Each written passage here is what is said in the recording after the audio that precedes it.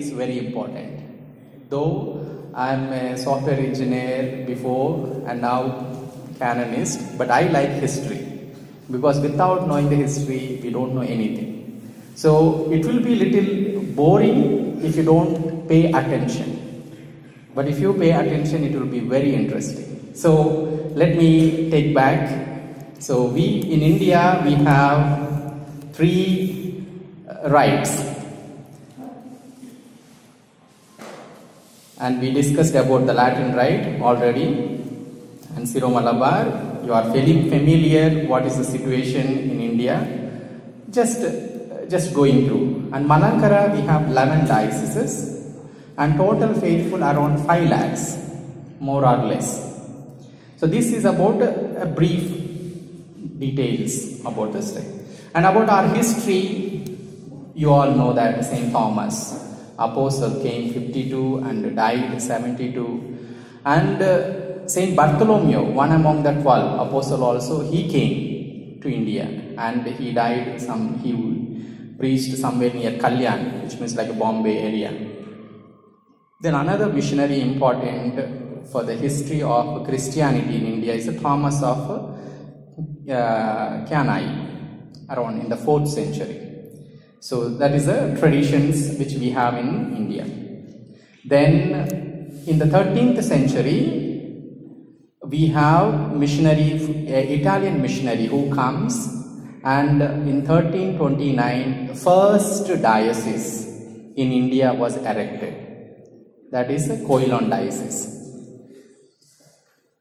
Anybody is there? Somebody smiling? Oh, get up. It is a proud. Just get up, all the Kollam people. Yes, get up. Yeah, so you are coming from a history. So when we able to relate, yeah, that is the first diocese in India. Though we say that Thomas came, Saint Thomas, but officially as a diocese, for 1200 years, let us say 1300 years, Christianity was there, but only in 1329, first diocese was erected by Holy Father Pope John 22nd, first diocese. And if you want to know more details, just visit the Koilon Diocese website. In the front page only, beautiful narration is given. So at least for the sake of your friends, you visit. It's really, and with that, the whole church history is connected. We will be going through that in that. Then after that, Vasco da Gama, you know, in the 15th century, Vasco da Gama comes and many Dutch and Portuguese people comes, and because of this Portuguese domination in the coastal area, we have this Padroado. Padroado means Holy See. Holy Father has a informal and formal agreements with the Portuguese king in the 15th century. And he said, you are going and conquering the new lands. Wherever you go, you preach the gospel. You take some priests also with you and baptize them and continue the mission. And because as a pope I am here, I cannot. So I am giving you the authority. You can appoint the bishops. You can ordain priests. If needed, you can create the diocese. So that is called Padroado. It is actually Italian word. Padroado means patronage. So Holy Father during that centuries has given to the Portuguese kings this royal agreement. So because of that, in the 15th century, in the mid 15th, 16th century, we have the Goa diocese, and that's why from 15th century onwards, so many missionaries started coming, and one among them is Francis Xavier, whom we know, very famous. And he worked in Kollam, in Koilan. Then only he moved to Goa and other places. Long time he was there in Kollam also. So let us go. Then when the missionaries are coming from outside, surely Indian Christianity is still continuing parts of Kerala who claim or who are acclaimed as St. Thomas Christians, and there is a they are following the Chaldean rite, and slowly after 2 centuries, 1609, around 220 years only, seat of Angamali was created to cater with the St. Thomas Christians. It is too early to say the word Syro-Malabar, Thomas Christians. Then naturally there was some misunderstanding, not able to understand the language, culture, tradition, and Goa Archbishop. Now we have Cardinal Philip Neri Ferrao. Do you know we have major archbishops, right? Cardinals, 2 major archbishops we have, right? Any patriarch we have in India? We are. So Goa bishop traditionally has this title, Patriarch of the East Indies. So during the Padrovado, Goa bishop has whole East Indies, India and neighboring countries going till Singapore and further. So Goa bishop can decide.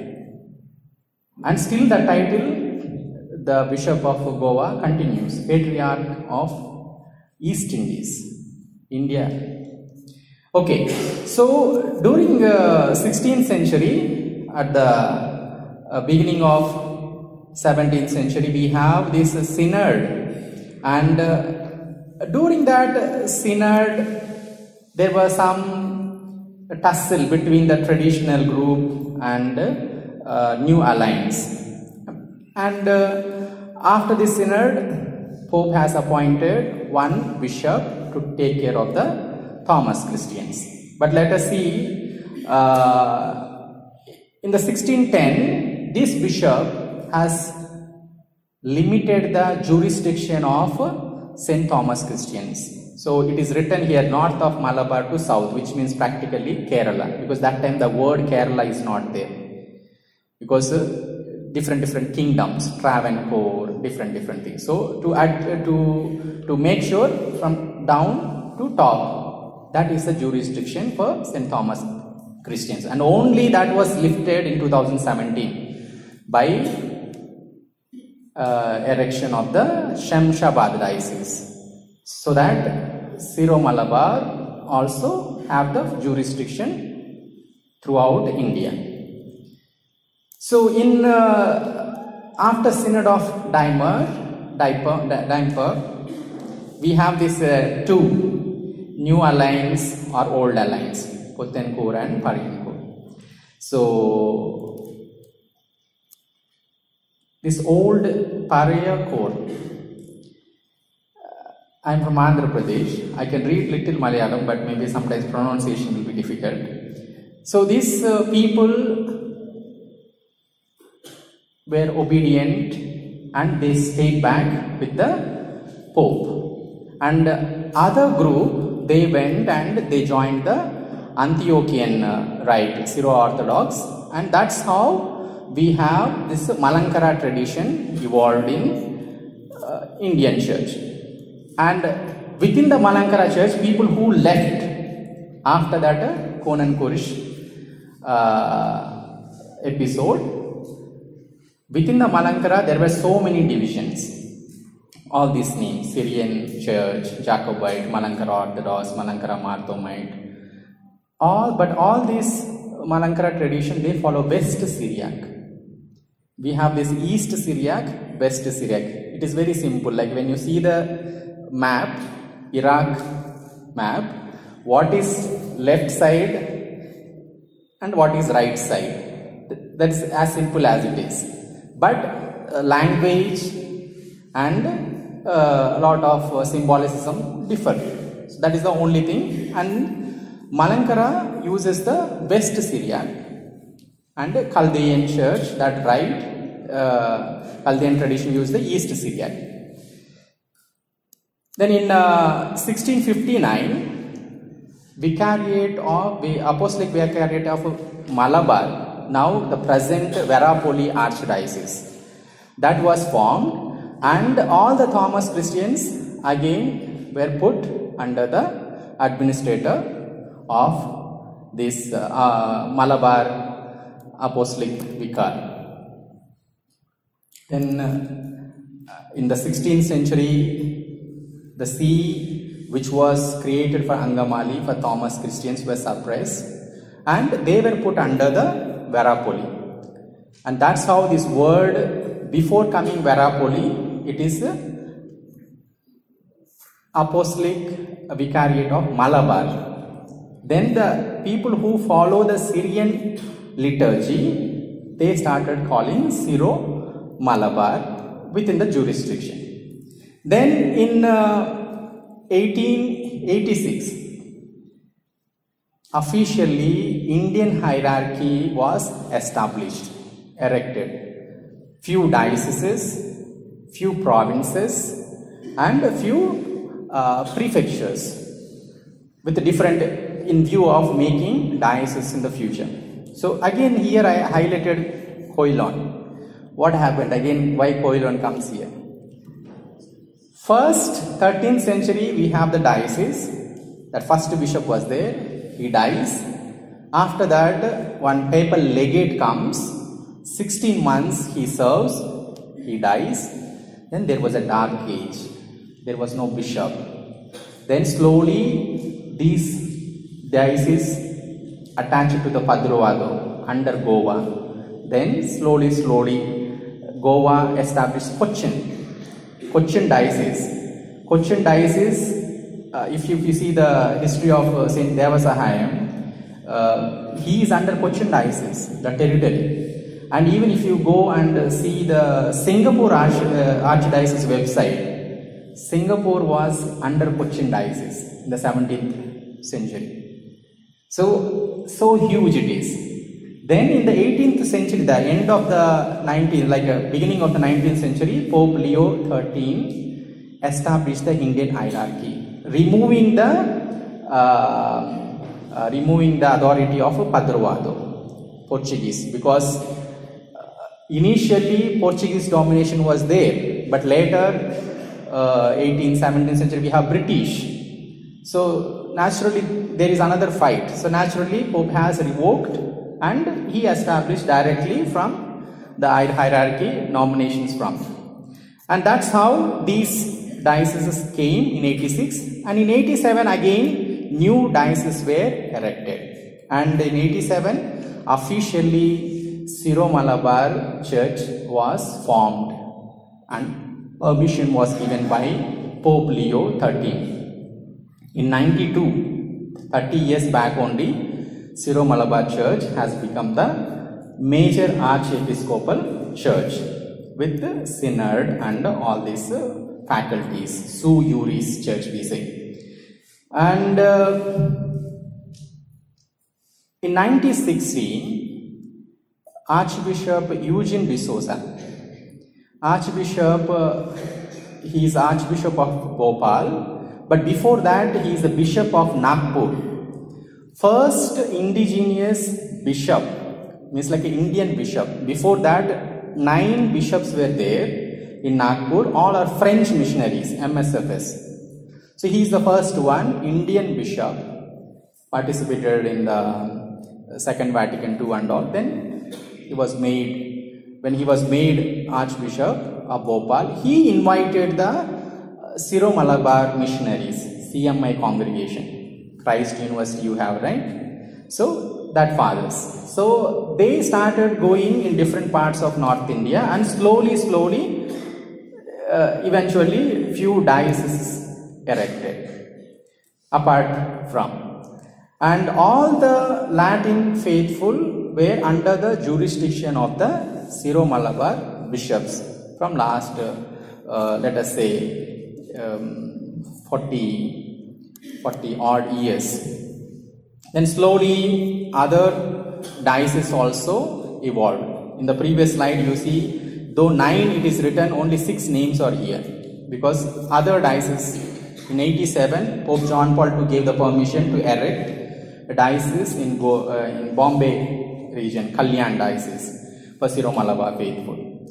Then 5 years back in 2017, we have the new diocese, eparchy. In Oriental tradition, diocese is called as eparchy to identify easily. And with that, Shemshabad, the whole India, Syro-Malabar also have the jurisdiction, which means Syro-Malabar can start the churches. Then this is about the brief about the Malabar. And let us go to the Malankara. On 20th September 1913, again at Koilon, few people who has gone in the 15th century with that two groups divided. One remained with the Catholics, then slowly they became Syro-Malabar Church, but others they went and joined the Antiochian tradition, started calling themselves Malankara, Malankara Orthodox, Malankara Jacobite, Marthomite, so names. One group, they wanted to reunite, and 1930 Koilon bishop facilitated, and they were received to the Catholic Church, and they want to preserve their tradition, West Syriac tradition, Antiochian tradition, and that's how Syro-Malankara Church was established. And in 2005 only, it has elevated as a major archiepiscopal church. Then 2015, Malankara Church also got the jurisdiction all over India. So we find a few dioceses outside Kerala also for Malankara also. So this is the complex reality of India. When we say Catholic, it's a universal. So it's not like a universal does not need to be uniformity. So when you are different, that also is a beauty.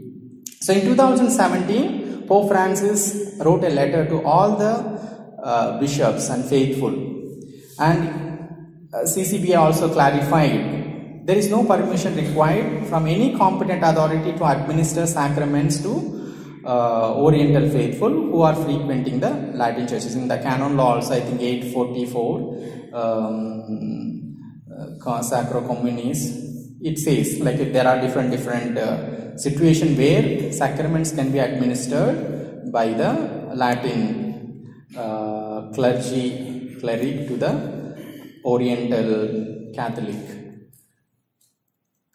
So I'll just wrap it up. This is just a small history about three churches, Latin, Syro-Malabar and Syro-Malankara, and how we function. Each diocese, you know, you are coming from diocese, you have bishop, curia is there, administration is there, but in the national level. So in the national level, in 1944, around 80 years, almost 80 years back, this CBCI is established, erected. When we say 1944, this is before the present canon law. We have, and before Vatican also.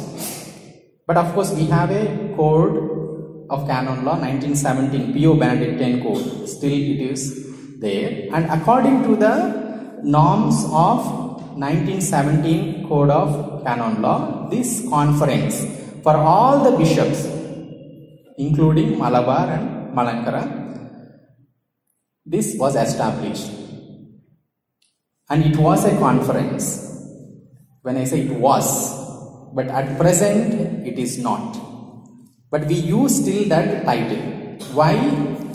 I'll come back to that. So total, including Latin, Malabar, Malankara, retired and active bishops, we have around 250 bishops in India. And recently, even many times CBCI wanted to change the name of CBCI to Assembly, like ACBI, Assembly of Catholic Bishops of India. But because of different reasons, because it's already established as a legal entity in the government, and there is a license between the government officers, and when there is a national level thing to license with the government, one body. So that's how still that name still remains. But canonically, CBCI is not a conference. It's an assembly. It's an assembly of bishops coming together. And CBCI statutes, second article itself says, CBCI is not to be understood as Conferentia Episcoporum, as described in the canons 447 and continues. But it is just an assembly. Maybe in future the name might change to ACBI also, but at present still that name is going on. And CBCI is not a conference but is an assembly, or we can also call as a federation of churches. We say the Latin word sui juris, which means like a who has autonomy, or like a have a right to function as a independent church. And CBCI does not have any commissions. Before it has, but now it doesn't have any commission, because commission is a canonical word, and only CCBI has the commissions. Of course, other sui juris churches, Syro Malabar, Malankara also have commissions, parallel commissions, but not the CBCI.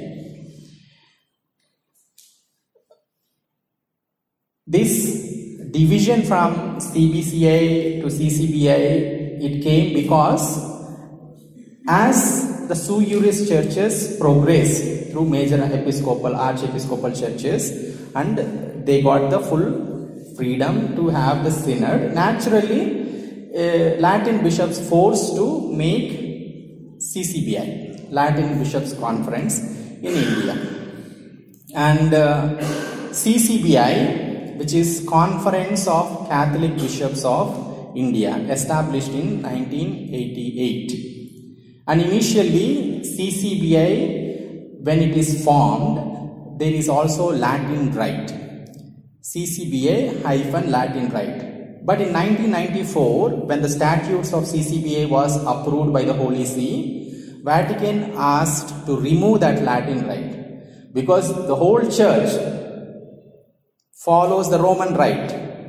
Only other 22 groups, Oriental churches, which Rome consider as small churches when you see the global scenario. So those churches only identified with a particular name, but you don't need to put a Latin Rite. So that's how that word Latin Rite is dropped. And still some people argue in the Facebook, sometimes something is posted, they say like you have to identify yourself as Latin Rite. Anyway, so that is the thing. But initially that Latin Rite word also is there, but Holy See only asked to remove, and that's how this CCBI started functioning. And 1983 we have the revised code after Second Vatican II, and in 1990 we have the Oriental canon law code was promulgated, and following that Syro Malabar got the full major archiepiscopal status, following Malankara also. And from then onwards they have active synods, which means like synod can decide many things, even erection of the dioceses, proposing the candidates for bishopric, so many things. Then coming to CCBI, it is established in 1988, then 94 statutes were revised and approved, and it's the only national episcopal conference for the Latin Rite. It has 16 commissions and 4 apostolates and 6 departments total. And I'll just quickly go through the CCBI commissions. What are the commissions? Boundary Commission, which means though CCBI has different like there is a big diocese and the bishop thinks now it should be divided into another diocese. That proposal will come to the CCBI, and CCBI is competent to give yes or no suggestions. Then only application will be forwarded to the Rome. Bible. If any translation, whatever language, Indian languages, if you make any regional episcopal council, they change, they should get the nulla osta, no objection, approval letter from the CCBI. So it has like that. Then canon law. In canon law, there are so many places where the law leaves to the episcopal conferences to decide. For example, appointment of parish priests. How many years it will be? So code says he should appoint indefinite time. That is one way of saying. But definite time also episcopal conferences can fix. So then episcopal conference has to decide. Then okay, we come episcopal conference in India, complementary legislation. It says like 5-6 years, and Indian certain things complementary legislation was relaxed more also. You know Father Ranjit, right? And of course, like from this institute, we have so many people who are the secretaries for the Canon Law Commission also, which means like where the code relaxes for the episcopal conferences to decide, CCBI will take it and it will be voted by the bishops, and then it will be sent to Rome, and then officially complementary laws will be promulgated, and so on. So there are different commissions. Each commission works in the national level and all. I'm just you can just have a look. Liturgy, migrants, proclamation, SCCs, theology, doctrine, VSCR, which means vocations, seminaries, clergy and religious. Maybe hopefully Father Charles Leon will come once in the future to address all the seminaries, vocation related, priests, religious, includes in one commission. Arms, CDPI and all other things, though they are departments, but they are connected with the VSCR, women, youth, different things, and Communio is one of the department. We'll just get into that. And CCBI also coordinates with different movements which are approved movements. For example, UCAT is a international foundation. In India it works through CCBI, and some depending on the need of the time. For example, now Synod, last 2 years it is going, another 2 years it will go. So the department CCBI establishes. And in the CCBI we have 3 things: office bearers who are elected by all the bishops, and one will be president, vice president and secretary general, and the deputy secretary general will be appointed. Executive committee. When you say executive committee, all the archbishops, metropolitan bishops, all the archbishops, including the chairman bishops. This is 16 commissions. Each commission will be one chairman. Sometimes if archbishop is there, one number will reduce. So if not, if 23 archbishops are there, all chairman bishops are bishops, then that 16 also will add to the executive committee. And this executive committee for the governing things, it will take decision, but important things where voting is required, plenary assembly will vote and finalize certain matters. And CCBI links church in India with the Roman Curia, all the dicasteries of Vatican, and also CCBI is in relation with FABC, Federation of Asian Bishops Conferences, different conferences. That's a federation, which means like a CBCI is also almost like that. It's not a conference, it's a federation. assembly where other conferences coming together. CCBI connects with 14 regional bishops' councils. This terminology you need to be very careful. Councils in the regional level, national level, conference. And in the previous slide I said executive committee and plenary assembly. The parallel names for the CBCI, standing committee is little similar to the executive committee, where in the CBCI standing committee all the archbishops and the chairmen bishops will be there. And for the plenary assembly, CBCI uses general body, because plenary and executive, these are canonical terms. Only official canonical conferences can use this terminology. CCBI connects with all 132 Latin dioceses and also 674 provincials or religious congregations which are affiliated or in the Latin rite. These are some of the dicasteries. Dicastery for evangelization. Maybe I think Vatican also changed that word, because before recently only this word dicastery came. Before that it is a congregation.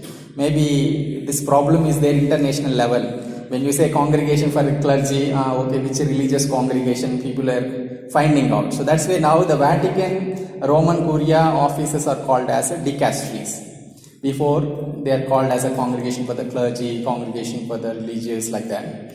And all this communication from Vatican, from Pope, from Holy See, through these dicasteries comes to CCBI. Naturally, Vatican, Roman Curia will contact the sui juris churches also, which are Oriental. And from there, information will disseminate to the Oriental faithful. But for the Latin, it comes to the CCBI. And this is the channel. And CCBI selects and sends the delegates for the international meetings,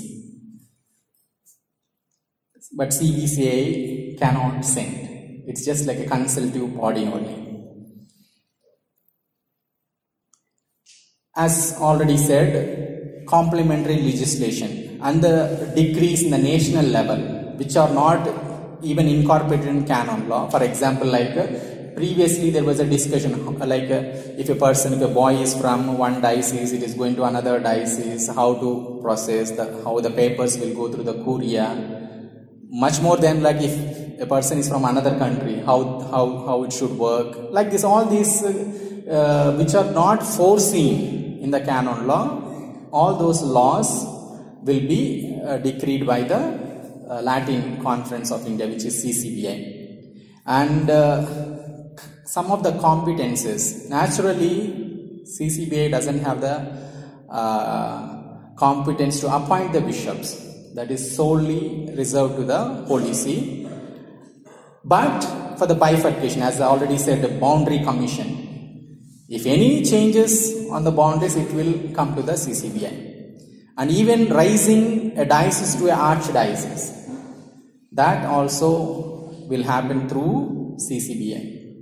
And any church to be raised as a basilica or national shrine, that also competence is with the CCBI. And only with the resolution in the CCBI, application will be forwarded to the Holy See, or else it will not be accepted. And CCBI is responsible for the magisterium and to keep the code of law and also word of God, as I said, like imprimatur, translations, and also disciplinary inquiry matters. Any problem on priests, bishops, CCBI has the competence. Here I wrote only about the priests and bishop, even the religious congregations. For example, there is a big problem in a religious congregation. They are not able to find a leader. Then Vatican will depute CCBI to settle the issue. And CCBI can, if it comes through a process, office bearers will appoint one apostolic visitator and to appoint the general or provincial to the religious congregation also. So when there is a problem, CCBI comes. When everything is okay, no problem. Something to change new, CCBI comes into the picture. CCBI mission and identity, it's ecclesial and canonical. But still, this confusion is there because these words are very similar, CBCI and CCBI. CCBI is only 34 years.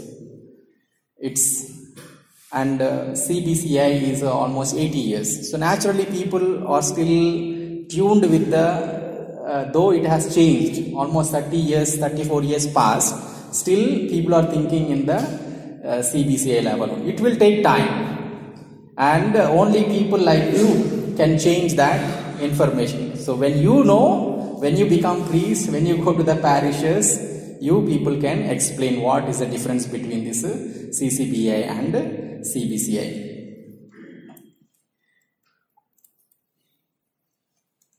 And in the CBCI, as I already said, these canonical terms, commissions cannot be used. CBCI calls it as offices for evangelization, office for education, office for proclamation, like that. Because that's a canonical terms. And CCBI has purposely left some commissions not to establish, because already there is a office established, well established. For example, like a youth agreement between the CBCI and CCBI not to, because there was a lot of discussion, and certain commissions all the bishops agreed to have in the national level. For example, youth. So youth commission, the agreement is like that. Youth commission chairman will be appointed by Latin bishops. Secretary also will be appointed by Latin bishops. And automatically he will be the chairman and that person will be secretary for the council. National Council of CBCI also. So parallel arrangement with the Women's Commission and Laity Commission also it is happening. And for the CCBI we have 7 secretariats. One is in, actually 2 are in Bangalore. The main office is in Bangalore, close to Banaswadi, NBCLC, if some people have reached to NBCLC. So where Deputy Secretary General stays. So that's why it is still called main office. If in future Deputy Secretary General moves to Delhi, maybe that will be the main office. Because before, first office for the CCBA was established in Delhi. Then 15 years back only, Deputy Secretary General moved to Bangalore. That's why this become the main office. Main secretary, and likewise we have other 7, 3 in Delhi and 1 in Goa and 1 in Bhopal, Pachmari, in Madhya Pradesh. So this is the website. If you want to know more details about CCBI, you can watch that. Then actually a few days back I asked Father, can I get an appointment to speak about communion. Then Father requests, anyway you are coming, please tell some brief history about the CCBI and then slowly. But my intention to come to say is about the communion. So without I have spoken enough, so I will show you a video. Hands in prayer, minds in mission, and hands in solidarity. This is the vision of communion.